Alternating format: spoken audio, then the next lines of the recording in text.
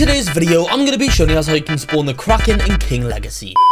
So here we are right now, guys, inside of King Legacy. In today's video, I'm going to be showing you how you can spawn the Kraken in this game, guys, and get the Heart of the Sea. So without further ado, let's go ahead and get on into it now. But if you are ever in need of Robux and have a computer, go ahead and check out xXYisus. This program allows you to earn Robux, gift cards, and more with simply a computer. This program has over 100,000 downloads and has already given out millions of Robux to a lot of players. All you have to do is go to the website and click on the download button, or you can follow how I'm doing it on screen. You can earn with any computer, and there is tons of ways to get prizes such as Robux, gift cards, Steam, Discord Nitro. You can level up for rewards or win prizes in Gold Rush giveaways. Once you have the program ready and downloaded, you guys can click on Start Earning, and this will make your computer do the work completely for you. To get started, head to rbxidol.com or click on the link down below in the description and pinned comment. Before I go into anything though, guys, if you do want anything from the shop, and maybe you guys want some permanent fruits, guys, all you need to do to enter into this giveaway, like the video, subscribe to the channel, comment down below your Roblox username,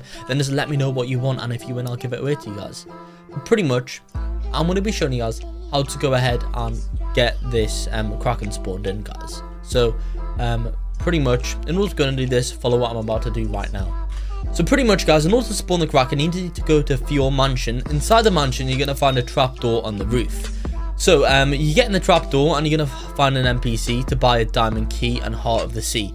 With the Heart of the Sea, guys, you then need to go to the shrine to summon the Kraken and just use it. The Kraken boss is a solo quest, guys. It has 575,000 HP and you have 5 minutes to kill him. That's pretty much, guys, how you can go in and do that. So again, go to your mansion and you'll find a trapdoor on the roof. Go in the trapdoor, guys, you'll find an NPC which is selling diamond keys and Hearts of the Seas. Just buy one of those, guys, and use that in the shrine. And once you guys do that, you're going to be able to go ahead and, I guess, spawn in the Kraken. So once you guys do defeat the Kraken, by the way, you guys can go ahead and get to the third sea, which is awesome. But yeah, so I think that's going to be it for the video here in King Legacy. Like and subscribe for more.